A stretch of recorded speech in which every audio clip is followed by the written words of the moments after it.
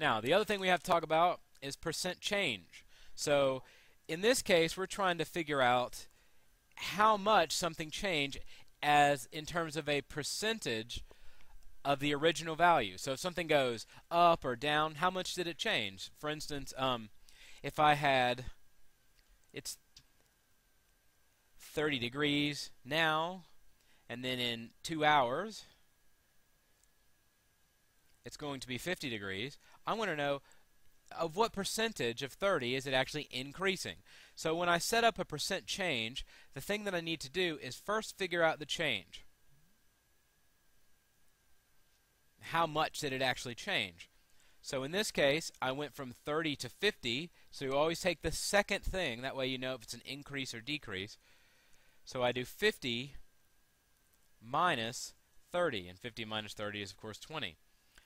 In order to do the percent change, all I have to do is the actual change over the original amount,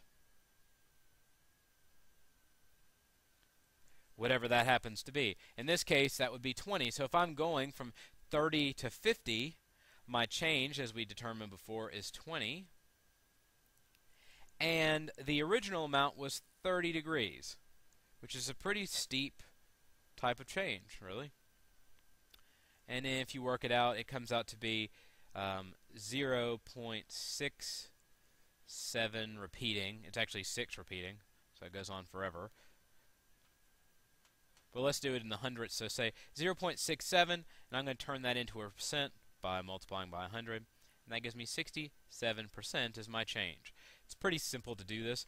There's two types, by the way. There's an increase, of course, or you might be asked, what's the percentage of decrease? We have two problems that we're going to do based on these issues, and then we're going to move on with our lives. As I was searching online, I found that the price of the Adidas F50 Eddy Zero Primes were originally $350,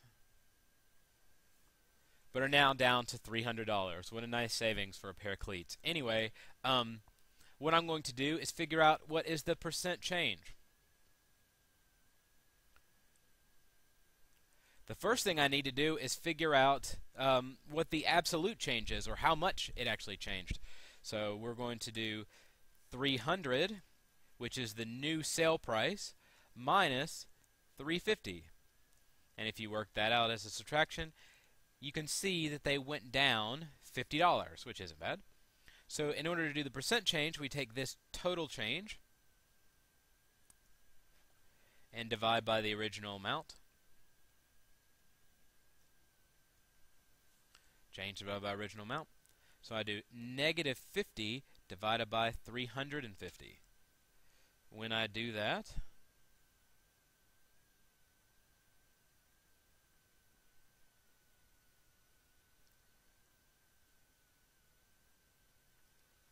I'm going to get, negative, obviously it decreased, 0.14. Now as I do this, I need to make sure that I take this number and convert it to a percent, so I'm going to go over here and do it. Ran out of room over there. 0.14, I'm going to do times 100. A decrease of 14%, which doesn't seem like a lot, but when you think about $50, that's kind of a lot of money. So percentages are relative, obviously. Let's do one more, and this one obviously is going to be an increase. And we're going to talk about sponsorship for a second. The Nike Mercurial Vapor Superfly Cristiano Ronaldo edition. I just estimated that the shoes themselves, based on the quality of the materials and everything else, probably originally were cost about $99.99 to make. After Ronaldo signs his name to the dotted line for the old company there, they actually increase in price, in their selling price, which you can pre-order, I think, $359.99. Quite a little pretty penny there for the old Cristiano Ronaldo version. So let's talk about the percent change. The first thing we need to do is to determine the amount of change, which is something you'll have very little of after you purchase this. It might be the only thing you have left. So the first thing I'm going to do is find the second value, which in this case is the $359.99, and do a subtraction.